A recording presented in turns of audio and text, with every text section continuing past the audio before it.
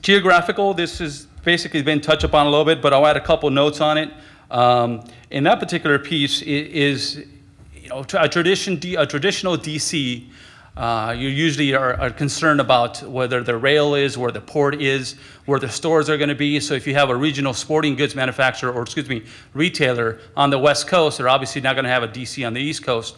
But an internet fulfillment center is fulfilling orders potentially, especially if it's their first one, for the entire population of the United States, if not across the border as well. So that's something to consider as well in regards to, you know, location. Well, yeah, it's what they need is UPS and FedEx and maybe the post office. That's really their gig. You know, where are they at? That's where most likely their facility is going to be.